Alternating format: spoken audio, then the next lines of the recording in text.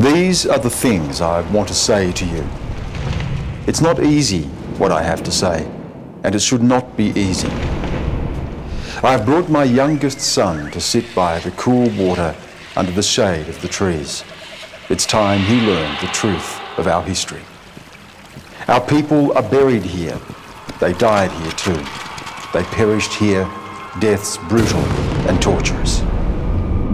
The killing didn't stop at this creek. Here's how we, Indigenous people, see the Australian dream. Here's the worst of it. Aborigines rounded up and shot.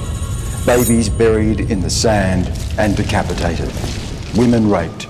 Men killed as they hid in the forks of trees. Waterholes poisoned. Flour laced with arsenic.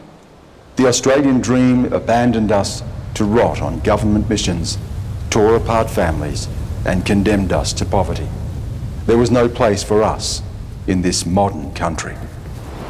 But something else is moving in our country. We are looking at reckoning with ourselves. I can feel it, and many of you have told me you are ready. We must learn who we are and see ourselves as if for the first time. A truly great country should be held to great account. My country, Australia.